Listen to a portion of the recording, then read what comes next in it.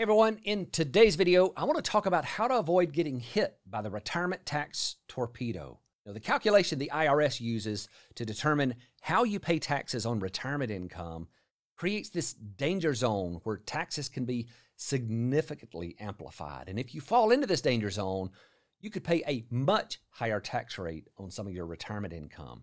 So in this video, I want to talk about how you can avoid the pitfall of paying way too much in taxes. So when we're talking about the retirement tax torpedo, we have to understand the basics of how Social Security benefits are included as part of your taxable income, because this is the hinge point of setting off this amplification of taxes. So in a broad sense, individuals fall into three basic categories. The first is where none of your Social Security benefit is taxable. And the second category is where somewhere between 1 and 85% of your benefit is included in taxable income. And then the category where 85% of your benefit is taxable. Now, the danger zone of the retirement tax torpedo exists in the upper end of the first category through the lower end of the third category.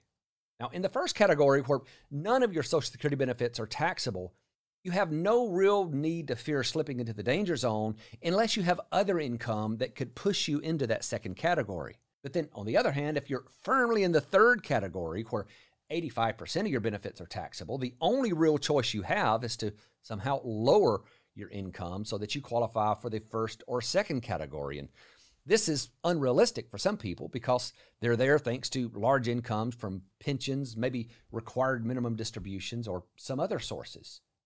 But if you find yourself in the top of the first category, anywhere in the second category, the bottom of the third category, you may have more control over how much you pay in retirement taxes. Now, I call this area the danger zone because this is where the taxes can double on income. And for some, this retirement tax torpedo of magnified taxes can easily be avoided with a strategic, well thought out retirement income plan. Now, this starts with knowing your numbers. The first thing you need to be able to do is calculate your combined income for Social Security purposes. This is the number that the administration uses to determine how much of your Social Security benefit is taxable.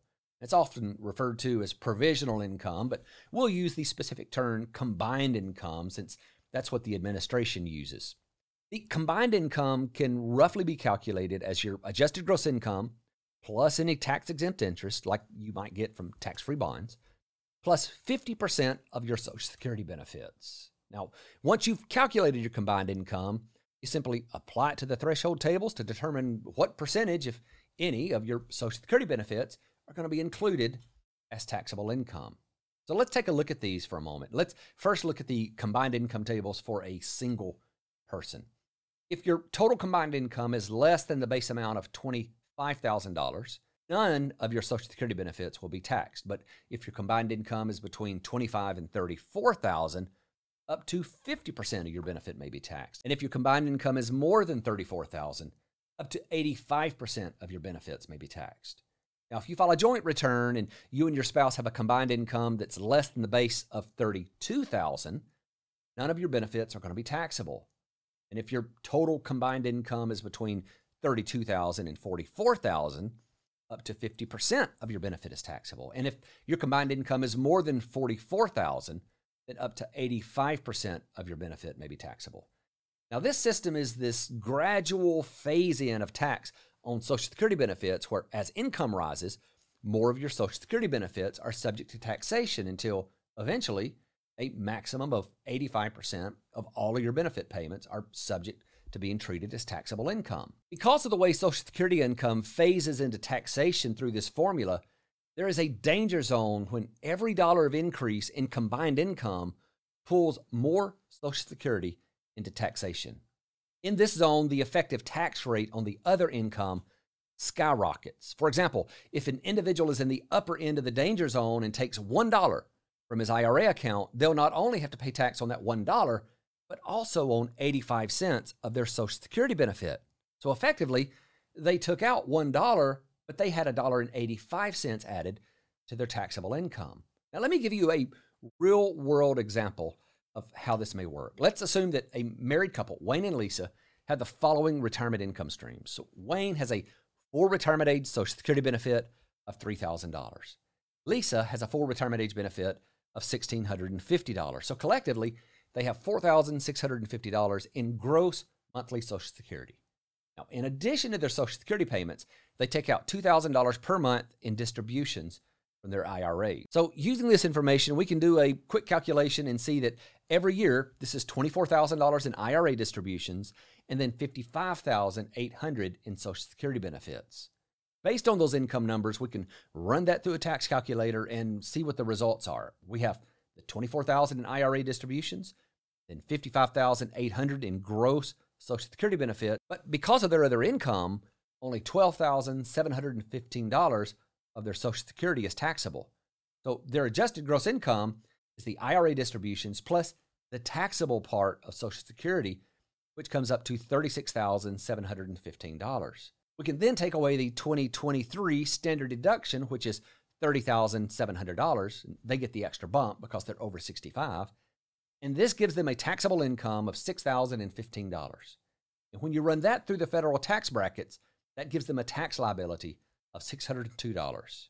But let's change this up slightly and assume that Wayne and Lisa want to take an extra $40,000 from their IRA to buy a new truck.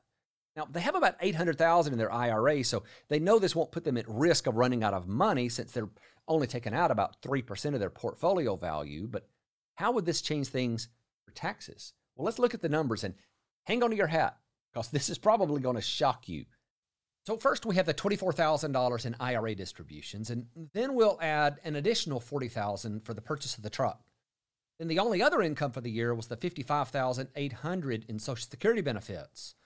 So when we run this through a tax calculator, we get a much different result. In this scenario, we have their IRA distributions of $64,000, but now the taxable amount of their Social Security benefits has increased from $12,715 to $46,715. And their adjusted gross income is just over $110,000, and this means their taxable income is now at $80,015. And all of this drives up their tax liability to $9,162. So how did taking out $40,000 from their IRA result in their taxable income increasing by $74,000? And their tax liability is 1,400% higher. Well, this goes back to how your Social Security benefit is taxable on a graduated scale. As your income increases, so does the amount of your benefit that's taxable. And in this case, the additional $40,000 in the IRA distribution caused an additional $34,000 of their Social Security benefit to be counted as taxable income. So in this case, for every dollar that came out of their IRA, their taxable income increased by $1.85. This is the retirement tax torpedo. Now, this may be avoidable, though, and there are a few ways to get around it, but much of this will depend on the type of retirement accounts you have, any other retirement income sources, and the amount of income you need while you're living in retirement. But broadly speaking, here are a few ways that may help you lower the effect of the retirement tax torpedo.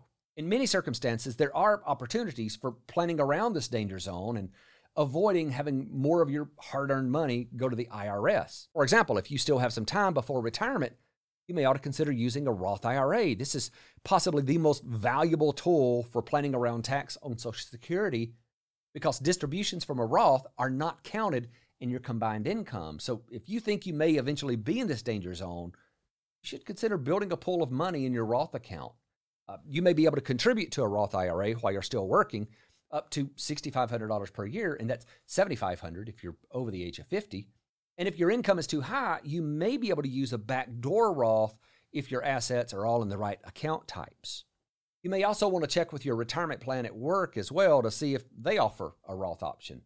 Using a Roth 401k or 403b in 2023 will allow you to put in up to $22,500 per year, and that's $30,000 if you're over the age of 50, or you may want to consider doing some Roth conversions.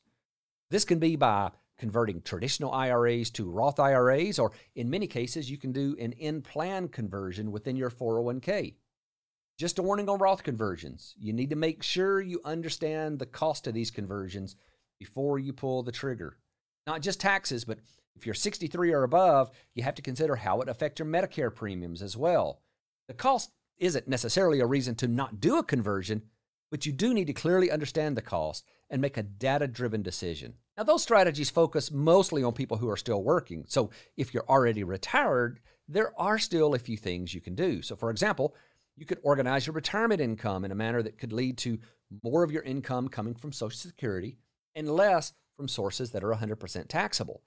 For example, if you plan to retire at 65, it may be most optimal to take your early years of retirement income from your retirement accounts while letting your Social Security benefit increase, because remember, only 1/2 of your Social Security benefit will count in the formula that determines the amount of that benefit, which is going to be subject to taxes.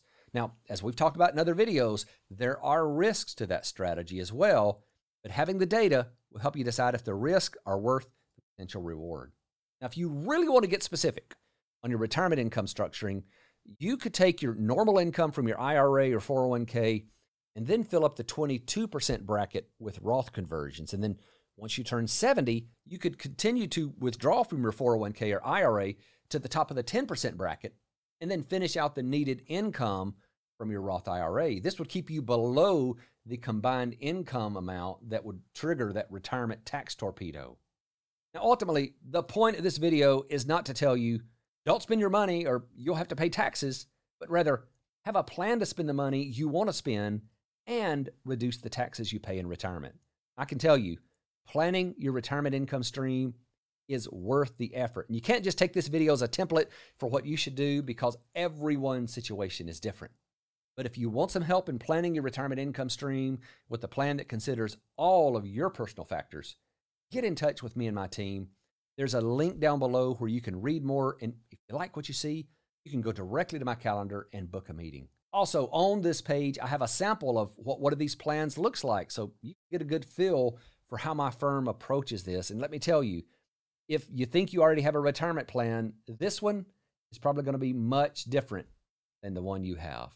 Again, go to that link. It's down below in the description. Thank you so much for watching.